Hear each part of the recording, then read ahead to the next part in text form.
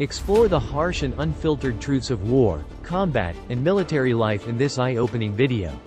From the brutal realities faced on the battlefield to the challenges of life in the armed forces, this compilation of 25 raw insights will leave you with a deeper understanding of the sacrifices and hardships endured by those in the military. Brace yourself for a no-holds-barred look at the harsh world of war and combat. People die. I know I sound like an idiot saying this, but sometimes people really forget this about war. They expect it to be a Disney movie, where there's no blood and no one dies in terrible ways, where everyone can go home and sleep peacefully in their beds. But the first reality of war is, yes, people will die. Not quietly and cleanly in their beds, but loudly and terribly, often suffering on the battlefield. Some will be innocent, and others will be legitimate military targets. Although we want to think otherwise, that's the reality of war. Death in war is intentional.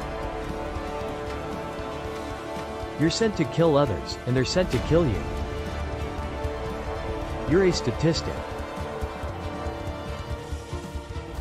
Commanders know they must send people to their deaths, and while they won't waste resources lightly, they will choose to do so if enough ground or military objectives can be gained. And this applies to absolutely all armies. Going to war means facing death every day around you, staring at you without blinking. Military training usually lasts from several weeks to several months, and in some cases, even years, before you can be deployed to war zones. Many, even with the desire to do so, will never be sent. However, there's also the issue that some groups and armies send inexperienced soldiers into combat with basically no sufficient and necessary training. You become a small defenseless animal that's going to be hunted. Also, training isn't just about shooting and doing cool stuff we see in military movies. It involves things like learning combat rules, terminology, and even things you'd consider boring, like making your bed, doing paperwork, cleaning tasks, or wearing the uniform properly. Many times, you shoot without seeing what you're shooting at. This doesn't just apply to insurgent groups, terrorists, rebels, guerrillas, drug traffickers, or poorly trained soldiers. It also applies to professional soldiers. In many modern battles, most people shooting bullets usually don't see exactly what they're shooting at. If you're observant and have seen combat videos, you probably understand me better on this. This phenomenon, which can be difficult to understand for those outside the military and security fields, is common due to the fast and dynamic nature of modern engagements. Battles often take place in densely populated urban environments or complex terrains like jungles and mountains, where buildings, vegetation, and weather conditions can block the view. Another important aspect to mention is that many armed engagements often take place hundreds and hundreds of meters away. For example, it was recorded that during the Afghanistan War, combats between Taliban and U.S. infantry soldiers usually took place in a range of 100 to 300 meters. And this same applies in many modern combats, like in the Ukraine war. Healing in combat isn't just hiding for 4 seconds and injecting something. It's obvious, right? But after taking a shot to the face in a video game, you just have to hide behind a rock until your screen stops being red, and supposedly you're fine. Well, in real life, being injured in combat is one of the worst situations you can face. Real medical attention is much more complicated and can be long and painful. Much of what you do in a war zone is wait. Despite the enormous risks, much of war is uneventful and boring, and many soldiers may see little or no action. This is very true, and you can ask people who have been deployed to conflict zones. A lot of time is spent preparing and training, which is at least better than the tedium of moving, waiting for orders, or waiting for the enemy to act.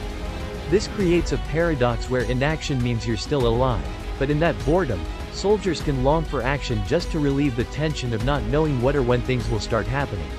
A movie that represents this situation very well is Jarhead. If you didn't understand me, watch the movie, and it'll be clearer. Confusion and friendly fire. When an armed combat or even a brief and limited action begins, despite all the action and training, confusion can quickly appear everywhere. If you stick your head out, they'll see you or shoot at you. Where's the enemy? How many are there? Are they behind you? Where are the reinforcements? I can't see because of all the damn smoke. What was that noise? Did I get hit or not? What do I do now? Am I going to die? In the series The Punisher, Frank Castle exemplifies part of this confusion in this way. Do you know why a man misses a shot at 9 meters or less? Cortisol is released in the body when there's what we like to call adrenaline. It tenses the muscles. Everything speeds up, but combining all those effects makes you shake a bit and miss. Now, friendly fire in high-risk combat theaters is more common than you might imagine, for this reason, and often comes precisely from this confusion that arises in a hostile combat environment. Hence the importance of military training in realistic scenarios. The prolonged psychological impact. The psychological cost of war is something that almost never gets touched on and isn't exclusive to countries like the United States as portrayed in movies. Even in Colombia and Mexico, with very serious security problems within their borders, soldiers and police combating crime can suffer from post-traumatic stress disorder, PTSD. Basically, the war doesn't end when the soldier returns home. Artillery tears you apart and remains the king of the battle. People often think artillery is a weapon of the past. Some even think it's useless or outdated. Nothing could be further from the truth. Today we know that artillery not only remains incredibly effective in conventional and symmetrical warfare, but it's truly terrifying. This type of weapon has the capability to literally tear a human apart, and it doesn't even have to be a direct hit. The mere shockwave from artillery or a mortar is capable of tearing the human apart from the inside, basically taking them out in a brutal way. The war between Russia and Ukraine has made clear the matter of artillery. I'll leave a video discussing this topic in detail in the description. Families suffer. It seems obvious, but war movies that only immerse us in the protagonist soldier's life sometimes completely ignore that every human has a family, friends, and acquaintances. And not just the American protagonists in a Hollywood movie.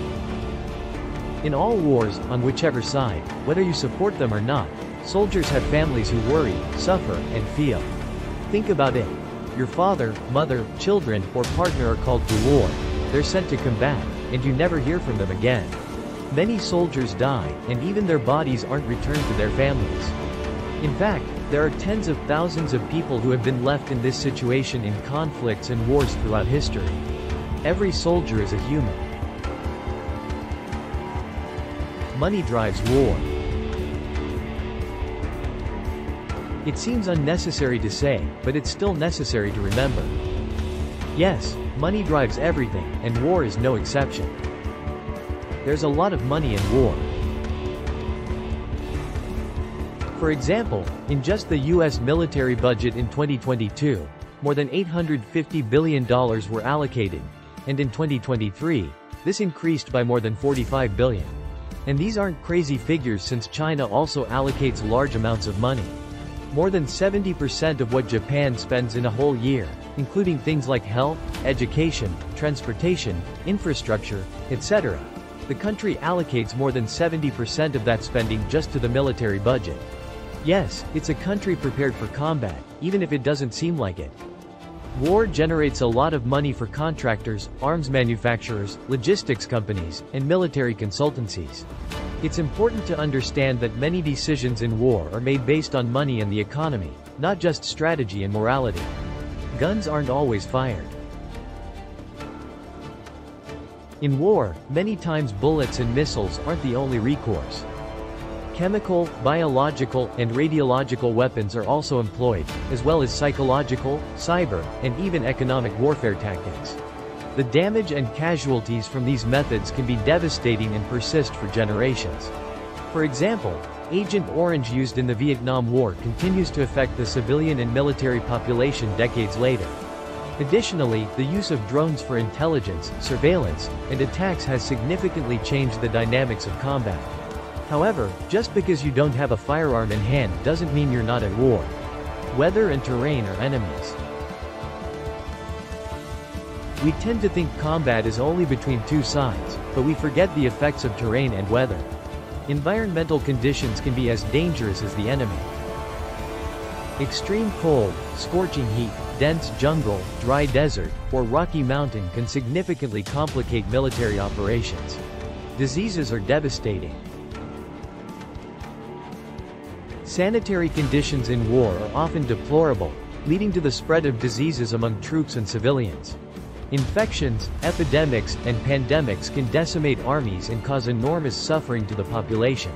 A classic example is the Spanish flu during World War I, which caused more deaths than the conflict itself. The economic cost is immense. Wars are extremely expensive. The cost includes not only the immediate expense of military operations but also long-term spending on veterans, reconstruction, and interest payments on debts incurred to finance the war. For example, the costs of the Iraq and Afghanistan wars for the United States have exceeded $2 trillion, an economic burden that future generations will continue to bear. Ideologies and beliefs don't justify war. Often, war is justified in the name of religion, political ideology, or social justice. However, the real motivations are usually much more complex and less noble. Wars are fought for power, resources, and influence. Ideologies can be a facade to hide the true interests behind a conflict. War is a business and a tool of power, not a moral crusade. Brutality and dehumanization. War can lead to the brutalization and dehumanization of soldiers. To survive in such a hostile environment, combatants often must harden and desensitize themselves to violence and suffering. This can lead to atrocities and human rights violations. History is full of examples of soldiers who, under the pressure of combat, have committed inhumane acts. War brings out the worst in humanity. The loss of innocence. War robs the innocence of those who experience it. Young soldiers, often in their early adult years, are exposed to indescribable brutality and suffering. This can have a lasting impact on their psyche and worldview. War changes people in profound and often tragic ways. War never ends. Even after fighting ceases, the effects of war persist. Destroyed communities, displaced people, psychological trauma, landmines, and unexploded ordnance continue to affect the population long after a peace treaty is signed. War leaves scars that take generations to heal, if they ever do. Disinformation and propaganda. Modern warfare often comes with an information war. Propaganda and disinformation are used to manipulate public perception and morale, both among the troops and the civilian population. Truth is often one of the first casualties of war, and narratives are constructed to serve the interests of those in power. Information operations can be as effective as bullets and bombs. The absence of justice. Often, war crimes and atrocities go unpunished. Impunity is common, and those who commit inhumane acts often face no consequences. Justice in wartime is rare and difficult to achieve. International courts and tribunals have limited reach, and often politics and diplomacy prevent justice from being served. Economic and social aftermath. War leaves economies devastated and societies fragmented. Reconstruction is a long and costly process, and often societies do not fully recover. Inequalities and social tensions are exacerbated, and economic repercussions can last for decades. Communities affected by war often face a long road to recovery and reconciliation. War has no winners. In the end, there are no true winners in war. Even those who can claim a military victory suffer enormous losses in terms of human lives, resources, and stability. War is a human tragedy where everyone loses, and the scars left on societies and individuals last long after the fighting has ended. War is humanity's defeat, a collective failure of diplomacy and reason. In summary, war is a relentless reality that affects all levels of society. From immediate death and destruction to long-term aftermath, wars are devastating events that leave a deep mark on individuals and nations. It's crucial to remember and understand these harsh truths about war so that we can work towards a future where conflicts are resolved peacefully and diplomatically. We invite you to share your opinion. Leave us your comments and subscribe for more historical analyses. Thank you for following us to the end. If you are new to our channel, subscribe and follow our social networks in the description.